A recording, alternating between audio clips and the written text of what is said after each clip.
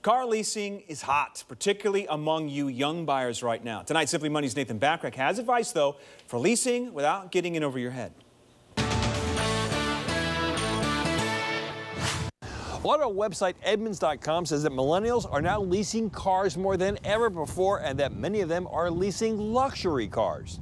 Edmunds says millennials are now far more likely than Gen Xers or baby boomers to lease a new car. One reason, leasing means lower payments, so you can lease a car that you maybe couldn't afford to buy. And millennials are leasing plenty of luxury cars. Among the most popular lease luxury models, the Lexus IS, Mercedes C-Class, and Infiniti Q50. But it's not very difficult to get in over your head with a lease, so keep your monthly payment to no more than 20% of your net pay. And keep in mind, leasing a luxury car will likely mean higher insurance premiums and probably higher gas bills. Here's a Simply Money point. Figure out what you can afford and then work out financing before you go looking at cars and get at least 3 price quotes so you can do a better job of negotiating a good deal. For Fox 19 Now and Simply Money, I'm Nathan Bachrach.